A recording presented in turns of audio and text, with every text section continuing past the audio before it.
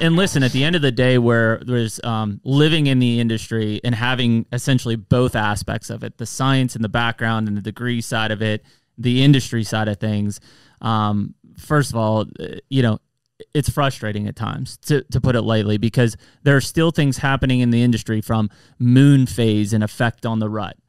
We've disproved that now, Bronson. Can we say conclusively that there literally is no effect of the moon on the whitetail rut? Let's lay it out, Jeremy. Let's throw those grenades. You haven't seen the latest research? No. Yes, I feel completely confident in saying whether our research has been in deer pens or whether we've done it in the field, and it's been replicated in almost every state in the whitetail range.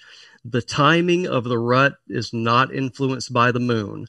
It is I think photo period. A lot of people have accepted that at Game this over. point. I don't know, man. I think a lot of the red moon and the guides that have been out there. Is Flat that, Earth. is I mean, that here we tied to are. the rut, though, or is that just more tied to movement in general? Well, feeding patterns. Both. And I think we've looked at a lot of the feeding aspects of it, too. Can we lay that to rest, Bronson? Yeah. You would have to go to our Facebook page, but it was during deer season. I analyzed some data and I put 2 charts up, and it got a tremendous amount of feedback. And we ended up with 2 camps of people, like we generally do. I should probably say 3 camps. There were some that said, yeah, I understand that. There were some that were like, I've always heard this. You have provided evidence here contrary to what I've always heard. Now I believe the data. Then you had the other group of people that said, I don't believe it. I know what I saw. Essentially, I know what I believe, and I'm sticking to it. At that point, Guess which one I'd be in. I'm not here to try to twist your arm. I'm just here to, here's the evidence. But we process provided, it for yourself. What is the evidence? Just in short term, we'll put a link. Can we put a link in the description to that Facebook post too? For sure. But just kind of give us a ballpark summary, I guess. You bet. What I thought was it should graphically, there were very, very little work, maybe a little write-up, but the graph should tell you everything. And it was basically over time, over 4 months, we had daily movement rates. These are from GPS collared bucks, 50 bucks. We had movement rate and watching how there's some day to day, a little bit more, but it's just moving along. And then it shoots up, peak of the rut goes back down, post rut, and it's over. And is that based primarily on like distance traveled? Yes, okay. Yes. Total distance traveled during the day. So that was graph, which is what we care about as hunters, right? A movement during the day. See them moving. Is the deer moving? That's daylight. Yeah. Okay, that'll be chart number 2. I'll tell you that in just a sec. Right. So we had for that one, I believe it was daytime movement and nighttime movement, and those 2 lines, and then integrated in that chart was, here's the moon phase oscillating, full moon, new moon, full moon, and you can follow the curve of the moon phase going in and out. There's not one smidgen of correlation with these movement rates that are related to the dang moon. Then we went, so then everybody just pissed a lot of people off. I'm just curious too, over what's the time frame of time of year? It was the entire Mississippi hunting season from October until the end of January. So it encompassed the pre-rut, rut, post-rut, every bit of it. Nothing. And then we started getting feedback. And it was like, yeah, but what about the time of day? You didn't do this. Yeah, but they're going to be moving more midday, blah, blah, blah, blah. So the next graph was me partitioning, early morning, midday, late afternoon, nighttime, that same deal. Doesn't change. I love that. Does not change. It's crystal clear that there is no relationship with that whatsoever. Interesting. Lunar lunatics. I believe that was the title of one of your papers. Have you, or has anybody experienced, because it's been my assumption, or like my perception anyways, that like if I'm hunting and there's a full moon, it's just been my experience, or it seems like I don't see deer on days that, we're going to have a full moon. I don't pay attention. It seems like I pay attention to the weather. Neither do I from like, I'm going to hunt this day or not, but I noticed that there's a full moon. Is it a full or is it a waning crescent? It doesn't seem like it matters. It just means like the amount of light that is. Yeah, but then cloud cover comes in. Trees. In some cases, sure. Yeah. No. So Jared, lay it out to him, Bronson. Here, lay it out to him. Not to pick on you. I'm going to ask you a couple questions. Yeah, okay. I don't mind being picked on. I know. Does it matter to a deer's belly? Does it matter to you, your level of hunger, if the moon is full or new? No. Yeah. Doesn't either to a deer. Well, yeah, but that's the difference between daytime and nighttime movement, right?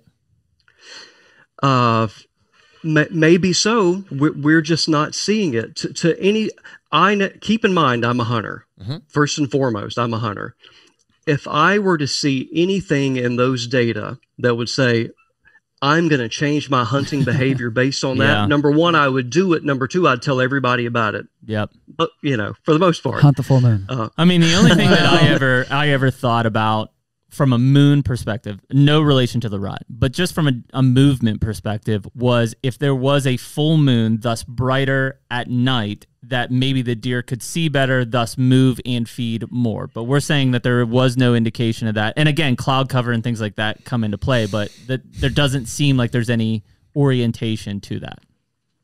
Not seeing it with our data. Now, Jeremy, you do in fact, Penn State did do a study. Andy did. They didn't find anything either. I know. That's why, and I mean, I've wrote several articles for deer and deer hunting, which is probably the reason there are some people that still like to crucify me out there. But it was literally not making my own opinion, but taking the data that exists from you guys from Penn State, 2 different parts of the country, 2 different completely whitetail seasons that we're looking. There's nothing.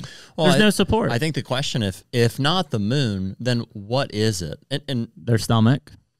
Well, so like a situation that I think is obscure, rut aside, would be there are certain days where you'll just be driving the loop or whatever, and you'll see deer everywhere, 30, 50 deer at like 3 in the afternoon, and it's like, why? And there are some obvious ones like extreme, weather events or. Well, and we've looked at that, right? I mean, again, from a GPS, and you got to think, we're taking readings every 8 minutes on those GPS or less than that? 15. Every 15 minutes, we're taking a reading on that GPS collar to say is that deer moving or not moving type of thing, right? Or where its location is.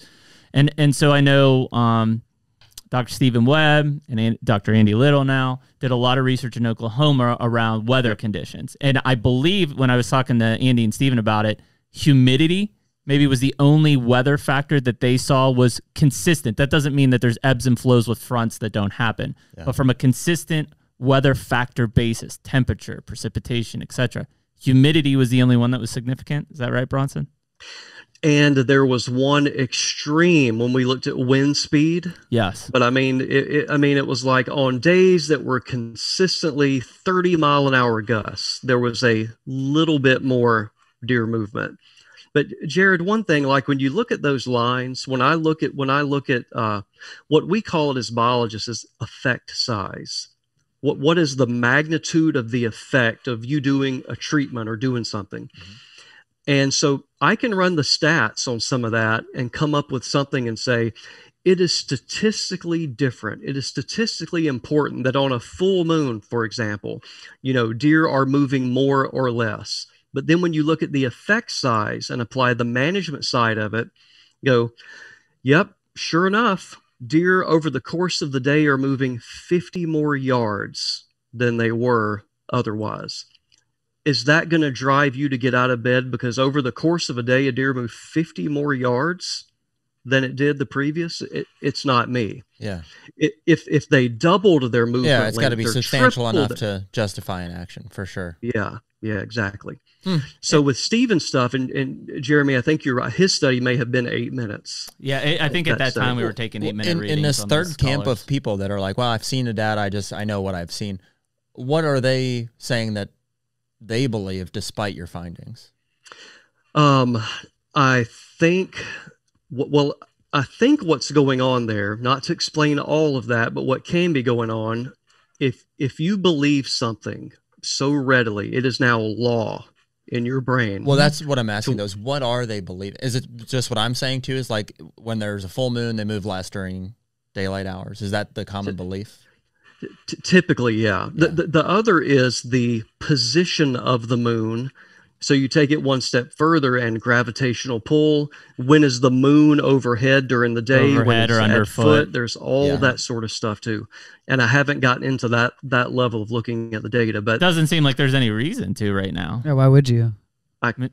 Well, that's my and I am mature enough to if I find something, I am happy to say I'm wrong. Yeah. Because if I can figure out a pattern, a reliable pattern, I'm going to use it and I'm going to share it. Yeah. But Jared, you also end up with, you start excluding the opportunity to see otherwise. If you restrict I'm only going to hunt the rut on this particular day relative to the moon, you only go on those days, and you see some deer, you keep confirming that thought. Yeah. Confirmation bias. Yeah. Yeah. Take me